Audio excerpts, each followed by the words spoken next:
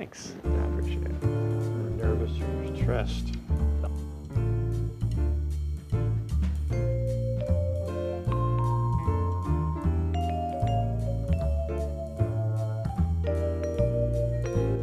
Welcome to another edition of the Roundtable. My name is Paul Dingham. I'm glad to have you along. As you know, this show we get a chance to spend a few more minutes with our guests and find out what they're doing and what they've been doing. And this fellow that is sitting next to me is our State Senator Phil Pavlov from the 25th District of Michigan. And we've been doing these programs for quite a few years, maybe 15 years or so. Yeah, and it's always great to come back and check in with you. And you were our speaker today at the St. Clair Rotary. Yes. And when I introduced you, I said that you'd been the St. Clair County representative for the county board. Yes. When we first met, and then you went on to state rep, and now finishing the second term as our state senator. Right. So we've had quite an opportunity to look at Lansing and look at politics, and we thought we'd get your impressions of where we're at in that world and what's going to happen in the future. Yeah, well, it's been an honor to serve. It really has. And looking back over the last 15 years, I've met wonderful people, worked on very important issues, and learned a lot about how local government works with state government, what that national intersection is, but more importantly, what's important to people in the thumb. And you hear about it every day, wherever you go. There's challenges that families face, and we're there to try to even out some of those challenges. So it's been truly an honor to serve every single day. I've appreciated it. You started as a state representative, and you represented really basically St. Clair and St. Clair Township and portions of Port Huron. Right. And that was good for a while. Then it changed, didn't it? A state representative represents around 90,000 people, plus or minus a few. And then every 10 years, because of redistricting and the constitutional requirements of voting rights, we change. And so when I moved to the state senate, it was about 275,000 people, and that was St. Clair and Lapeer County, so two full counties. Well, in 2011, that map changed again, and then I picked up a little bit of Macomb, all of St. Clair, all of Sand Lake, and all of Huron. So my district goes from New Baltimore to Port Austin, and I would argue it's the most beautiful district that there is in the state of Michigan. It's the sunrise side of the state, as they say. Further, like Alpena uses that line, but it is a beautiful side of the state, and people. And it's so diverse. Right. I mean, the people from Macomb County, the industrial side of that district, and the heavy population, clear up to the heavy ag and tourism, balanced economy there, and a lot of diverse issues between here and there, and a lot of great people. One of the things that you talked about is infrastructure. That might have some influence on the state and probably this area too. Yeah, well, we'll grow as a state when we start investing significantly in infrastructure. And if you've been paying any attention to the national debate on infrastructure, President Trump is talking about $1 trillion investment over 10 years. It's massive. Yeah, there was a big press conference where he made lots of noise about other issues, But was that press conference about the infrastructure, and is that gone into effect? Or it hasn't gone into effect, and it's going to be a proposal. But it's going to be a unique mix of different ideas and new ways of delivering big infrastructure projects. It'll have a public and private component to it, which government doesn't have the money actually to. Sometimes we can hardly keep up with the infrastructure that we have, but in terms of developing a long-range strategic plan, the president is proposing bringing private dollars in to offset and accelerate, in fact, some of these projects. And it gives us another avenue for revenue, and it will speed up some of the projects, and it'll have a big impact on Michigan. So that whole proposal still has to go before Congress? Yes. Okay. So that'll be further down the fall I think agenda. After we get done with the health care debate, which looks like it'll be going on for a while, and then we'll be discussing at the federal level the tax reforms and some tax cuts at the federal level and infrastructure. And all three of them will go together well because they're all dependent on each other from a tax and from an appropriations process. Let's go back to the redistricting when you said that goes on every 10 years or so. Yeah. when is that? Is it in the process now? Is that going to happen It again? will be in full effect in the year 2020, and then it takes about a year to collect all of the population data, and then once that data is collected, we see where people moved in Michigan. And one of the reasons why I picked up part of Macomb County is there was a mass exodus out of Detroit, and so that population trend kind of started dipping down.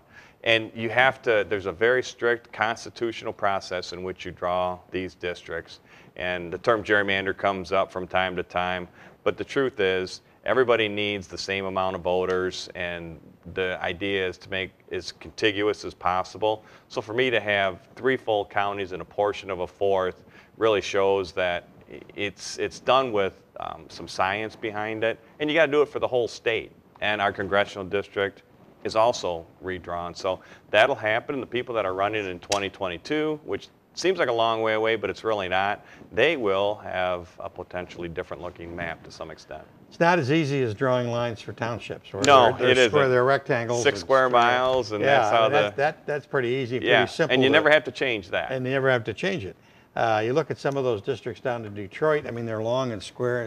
Yeah. They're odd little shapes and et cetera, et cetera. So a lot of controversy over that. There is always controversy over, because quite frankly, the party that's in ruling power has the final determination. But it goes beyond the legislature. It also has to go to the Supreme Court to make sure the Voting Rights Act was taken care of, the APOL standards were taken care of. Majority minority districts are also need to be recognized under the Federal Voter Rights Act. So there's a lot to it. It gets politicized. There'll be a issue potentially on the ballot in 2018 that will change over a new process of redistricting. Oh my God, really? But you know, what I say is that every voter who casts his or her vote in a general election has actually casted a vote for the majority and for the voters' rights and redistricting, because your vote puts in place your state legislatures, your congressional delegations, and your state senators. So you actually do have a play in it, and right now Michigan is one of the 23 states that has the trifecta, which is a Republican control of House, Senate, and the governorship. So, you know, it's a political battle, always, at first and always, but in the end I think we get it right. Okay. As we said at the start of the show, you've been around the government and legislatures for about 15 years plus, and a lot of that time you've spent on, a majority of that time you spent on education. Yeah. Lynn Griffor from the East China School Board was in attendance at the meeting today, and she asked you what changes you thought you'd seen in those 15 years. Well, I think, you know, I answered her question this way. The way that we're going to improve education is put more control into the classroom. It's very difficult to develop great education policy in Washington, D.C. You know, in Michigan, every one of our schools has different challenges. They have a different demographic. And so if we can't come up with a system that empowers the local districts to be able to make those critical decisions when it comes time for learning and for school management, then we're going to really miss the boat.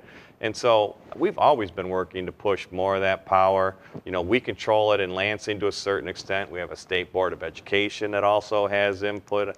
We just have too many, you know, cooks in the kitchen when it comes to education. Our teachers know how to teach. We need to let them.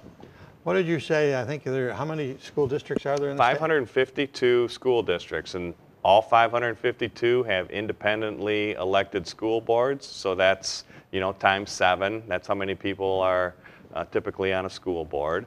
And then, you know, you have the state's role in it, Michigan's role in it, and then the federal government's role in it. And what you have is you've created one of the most highly regulated industries that there are in the country, in public education. And what regulations mean is that there is somebody employed in that school district who ought to be teaching and ought to be focusing on instruction that is otherwise filling out federal forms and compliance and all of the mandated reporting things that are required from our teaching professionals. We've gotten away from the actual instruction. And who best to instruct? The people closest to the kids in the classroom. You are term limited. Yes. Your position will be replaced by somebody else in the next election. That'll be in November. In November 2018. 2018. Yes. But let's talk a couple things. What do you think about term limiting, and what's the future of the state? Well, I think term limiting has proven to be very challenging. And by that I say I've been fortunate enough to serve 14 years in the legislature. Not everybody has that. But coming into the state house, very new. I was new at that point in 2005. Didn't have a lot of government experience.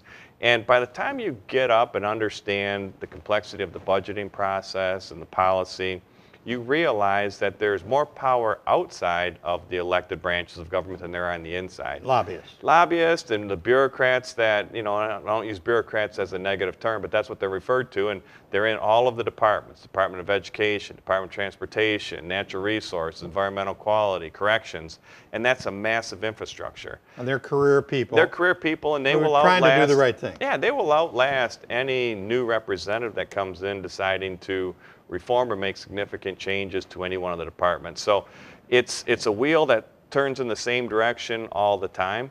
But by the time you get to, like in my last year as a state senator, I've been able to see what works, what doesn't work, where we've made mistakes, what has been things that have driven improvement and outcomes. And you only get that by time on the job. We have a lot of great, talented people in the state house and the state senate. But the system is sort of designed to wear that down. And so I think in years coming, there might be some changes to term limits. And I think one of the changes that I think the people would support is 14 years in either chamber. So in Michigan, if you do 6 years, no matter what, you're out the door. I was fortunate to be able to move to the Senate and continue my work. Why couldn't we have a system where our state representatives could be there for 14 years? Imagine the kind of government that you could get and the kind of decision making just based on the experience part. And every year, every 2 years in the House, you would be up for a new job interview. And it'd be up to the voters. Yeah, and you did that last year. You wanted to run for Congress, and as I alluded to this afternoon at the Rotary meeting, you walked in more parades than any man humanly possible. Yeah, we covered a lot of ground, met a lot of great people, and I took away from that just a wonderful experience and a knowledge of expanding outside of my initial Senate district, but to be able to start to understand and work on policies at the federal level. So a lot of foreign relations stuff we had to get prepared on, and a lot of trade issues, and you know, it really brought into focus how important, I know that I represent an agriculture district, but how important the dry bean industry is when it comes time for exporting those goods to Korea or the Pacific Rim, and what that interplay was. It was a great learning experience, and I don't regret it a bit. What's the future hold for Phil Pavlov? Well, there's a lot of opportunity out there. Right now, I'm just focused on what the next year has to hold for us. I mean, we still have a lot of priorities that need to be taken care of, that when I walk out the door, I'd like to say we gave it our best shot. I think in the next year, we're going to work really hard on auto insurance reform, no fault, you know, it's crushing families. Our families are paying the most amount of money for automobile insurance as anyone in the country. And if we can get our hands around that and provide some relief, that's almost better than a long-term tax cut.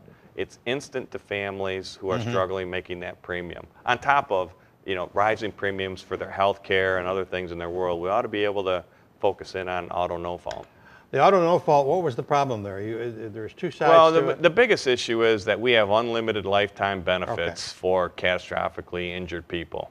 I 100% agree and support the fact that if you're one of those folks in your family or you personally have been catastrophically injured, you ought to deserve the care that you get. But 99% of auto insurance ratepayers do not reach the catastrophic level. So where does the money go? Where does the money go? So we want to audit and do a financial audit of what the catastrophic claims fund has in it. Right now it's talking about being a $20 billion account. Who has that fund? It's within the Michigan Catastrophic Claims Association, so it's all it's not state government held. money. It's one-off from government. Okay. And so we want to be able to get some transparency there.